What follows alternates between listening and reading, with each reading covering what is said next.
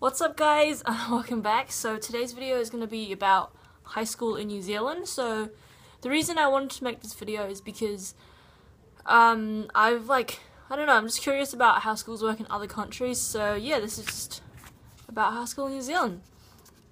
So starting off with the basics, high school here isn't actually called high school. Like, if you say high school, people will know what you mean, but for the most part it's referred to, secondary school is referred to as college. So yeah, and then where you go after to get a degree is called university. So I know that's different, like, to America and stuff. But yeah, so high school is years 9 to 13. So usually you'll start when you're about 12 to 13, and then you finish or you graduate when you're 17 or 18. And yeah, so it's 5 years long.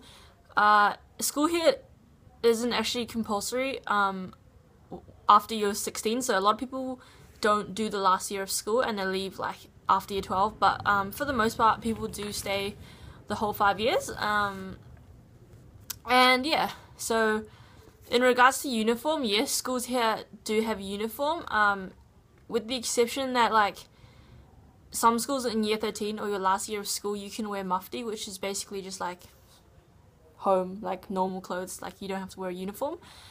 And yeah, in terms of like how the school is set up, usually year 9 and 10 is considered like the junior years, and then your senior years will be 11, 12 and 13. So when you're a junior, you're kind of like I guess not as high up, but yeah, so you'll study like a lot of subjects, and you usually have to do like the 4 core subjects, which is like maths, English, social studies and science, but then it's not really counted like towards a qualification. So I mean, it's like, not that it's not important, but your senior years are what matter the most. So when you're in year 11, you start what's called NCEA, and that's basically like the qualification that you get, or like the high school diploma, but it's in 3 levels. So you do level 1 when you're year 11, and then level 2 when you're year 12, and then level 3 in your last year. So yeah, that's just kind of like how the qualification thing works, and it's based on internals and externals. So during the year you have like assessments, and then you have exams as well at the end of the year.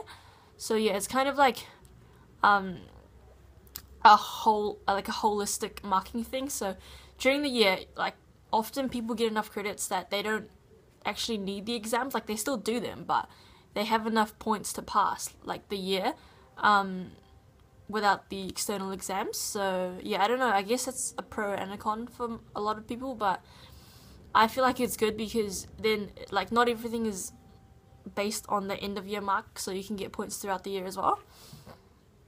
And yeah, in terms of like actual school life, usually school starts about 8:30 and then finishes at 3-ish, like 10 past 3 maybe, and you have school Monday to Friday. I know, like, that's kind of obvious, but I'm pretty sure in like Italy you have school on Saturdays as well. So yeah, I'm just clearing it up, it's Monday to Friday, so don't need to worry about that.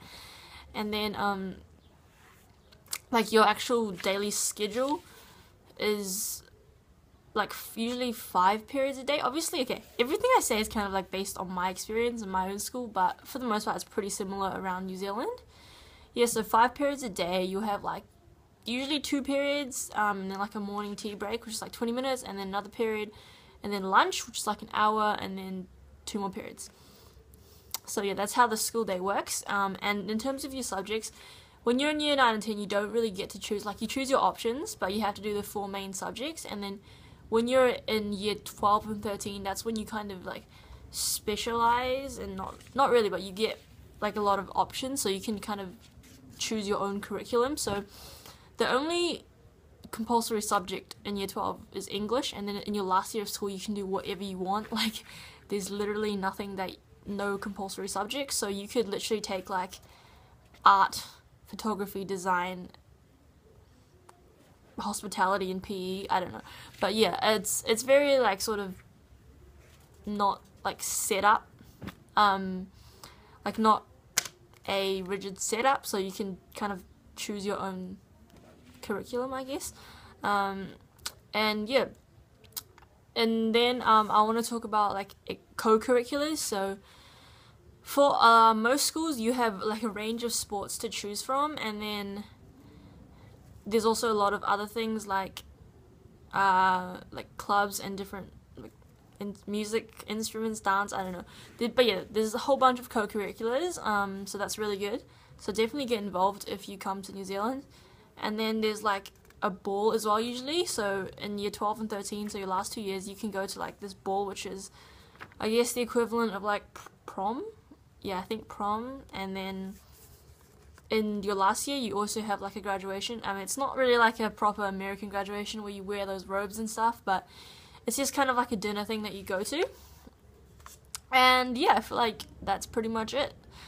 I think I've covered most of it. I mean, this is just like a very general video information wise, but yeah, I hope you guys enjoyed, found this helpful, and I'll see you next time.